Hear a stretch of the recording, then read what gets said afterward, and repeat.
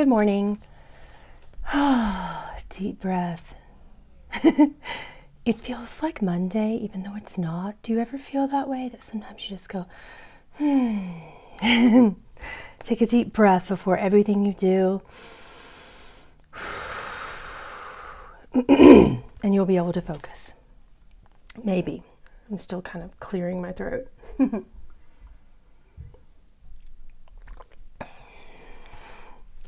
All right. For those of you who don't know what this series is, we are reading from A Course of Love, which is a sacred text written by Pamela Aaralyn. She was talking to and sharing information and just writing verbatim sacred words and texts by Jesus. The reason why it's called A Course of Love is because Jesus explained to her that everything that's true is love. Right. Really changed my life, changed my thinking. It kind of, for me, it was an undoing of patterns, conditions, and structures that were very painful and just kind of deadening is the best way I could say it. It's very deflating to an intuitive, who lives a heart-centered life. Sometimes I'm sure many of you can relate that as an intuitive being who lives mostly intuitively, and then the world teaches absolutely opposite of that as a part of their entire system of living and structure of life. This course helped me become a better human, not so much to acclimate to that, but to be in the world, but still myself, to be in the world and still, but not clinging of their ways. Do you know what I mean? It helped me not lose myself in that madness. So, because to me, the world is complete madness. Like I look at some of the way that the world operates and I'm just like, does not compute, not here nor here anymore. But I can understand what's not understandable in a certain sense. You're not really getting it from here, but you're kind of getting it from here. In a wordless way, you can understand what's going on in the world without really shifting yourself to become like that, Excuse me. I assure you we're going to start any minute now.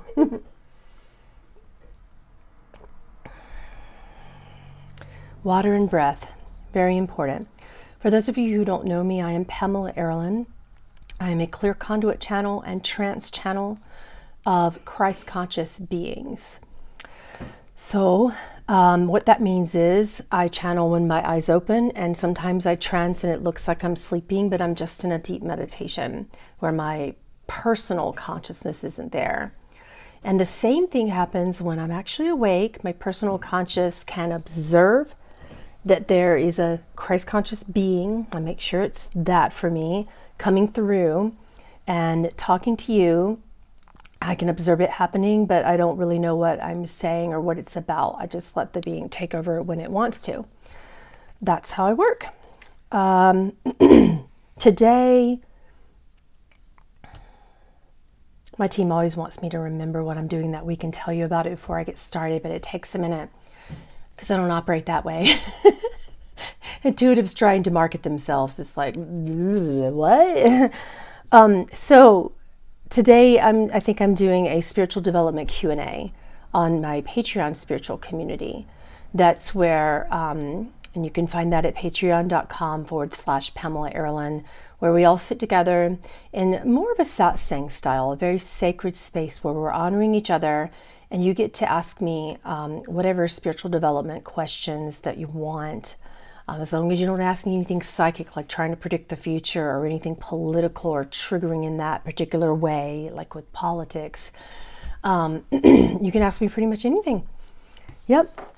I don't touch politics in the way that I don't eat like a lot of like dead things, Politics to me is like dead fish that's been rotten for a long time. It doesn't do anything but get stinky.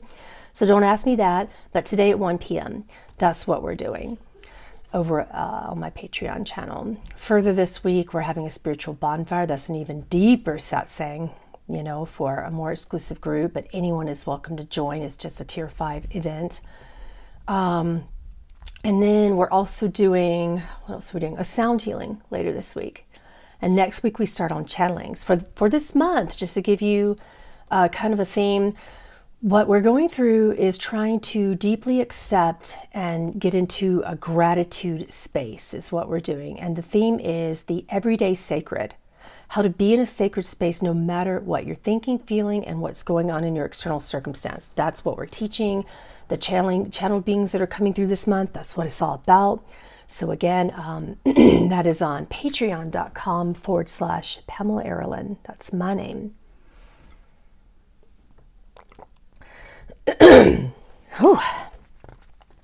Okay, who are we channeling this month? Ram Dass, love him. Channeled him a couple times already for you, but it's just, he is a master at the everyday sacred. He really is. And he can take complicated things and break it down for you and make it simple to understand. Who else? I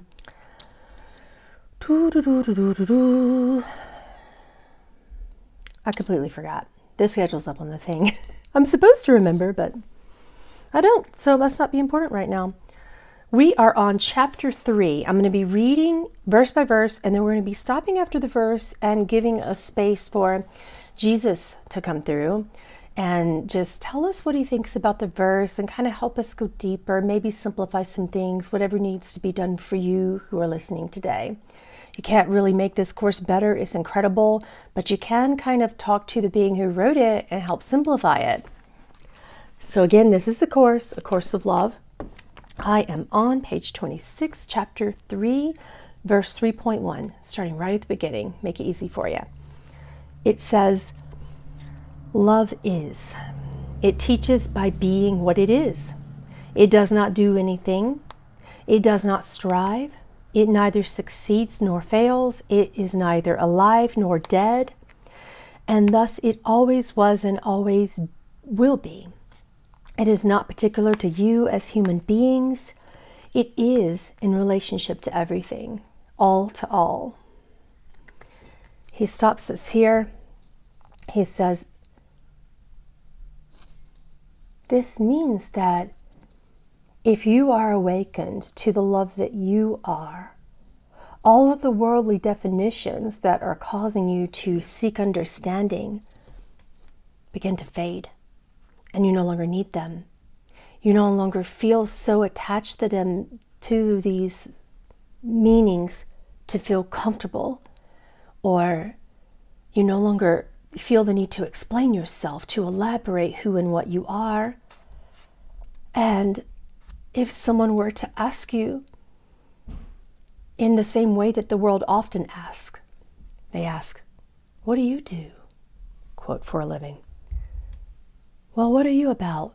They may as well be saying, who are you? But they're asking about an action. An action isn't what you are. Love is what you are.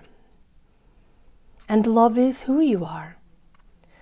That's indescribable to the current state of the world today and those who inhabit the madness that it exhibits. The world will attempt to define you by the things you do, the titles you hold, the roles you play. But those are hats that you wear on your head that you take off when you enter a building. Do you wear it to sleep at night? Is it on your head when you wake up? When you're meditating, are you saying, yes, I'm focusing on this hat right now upon my head? Thank you very much. When someone asks me, I'm going to say, yes, I'm this hat right here. You see, this is who I am. And he holds it out for you to take.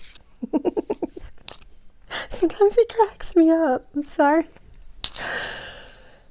Yes, the hat is who I am. He continues to jest. See how silly that is? Who you are is incomprehensible to those who believe that you are the hat. Do you see the insanity of your world?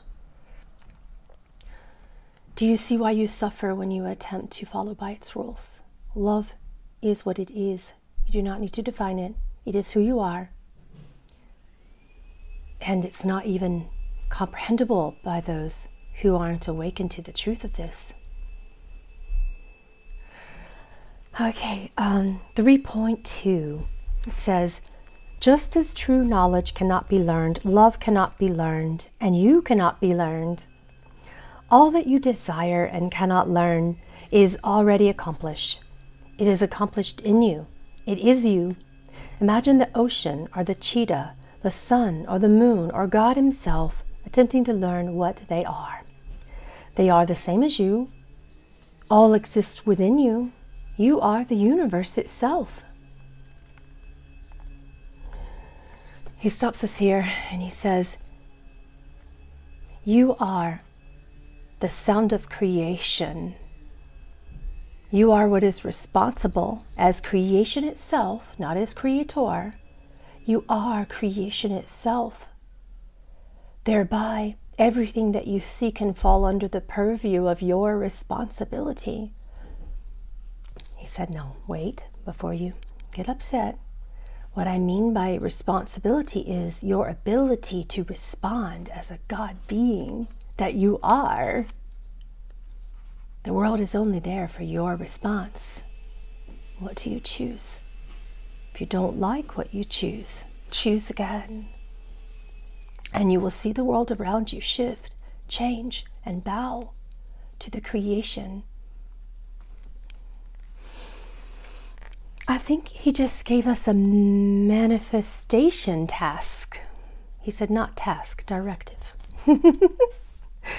All right, 3.3 says, it is a shared universe with no divisions. You are no sections, no parts, no inside, no outside, no dreams, no illusions that can escape or hide, disappear, or cease to be. There is no human condition that does not exist in all humans. It is completely impossible for one to have what another does not have. All is shared. This has always been true and is endlessly true. Truth is truth. There are no degrees of truth. He stops us here and says, when you believe that you are a mind, the mind will tell you that you are also a body. When you believe that you are mind and body, then you believe that you are a soul. And then you will say, my past lives dictate who and what I am. I am fragments, parts, fractals of God. And in the dream, you learn much mastery from this belief. And it is still untrue. All of the lives.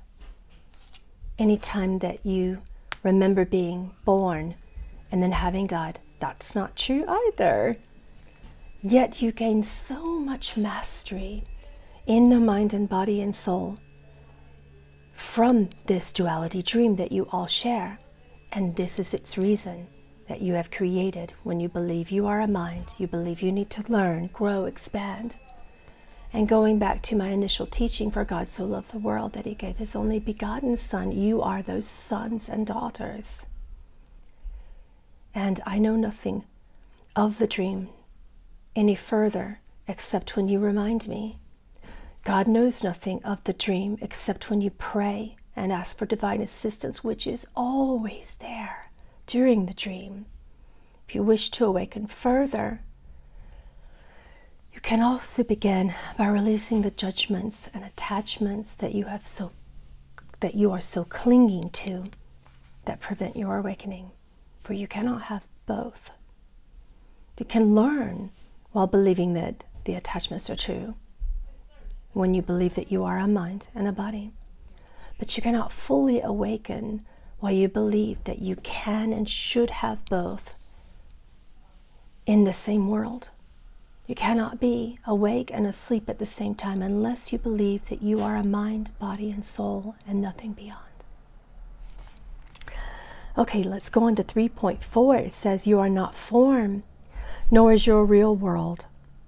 You seek the face of God in form as you seek for love in form. Both love and God are there, but they are not the form that your body's eyes see. Just as these words you see upon this page are symbols only of meaning far beyond what the symbols can suggest, so too is everything and everyone around you. Those you see and those you only can imagine. To seek the face of God, even in the form of Christ, is to seek for what is forever without form. To truly see is to begin to see the formless. To begin to see the formless is to begin to understand what you are. Okay. We'll stop here today. Thank you so much for joining me every day in this, and I'll see you tomorrow morning. Have a great day.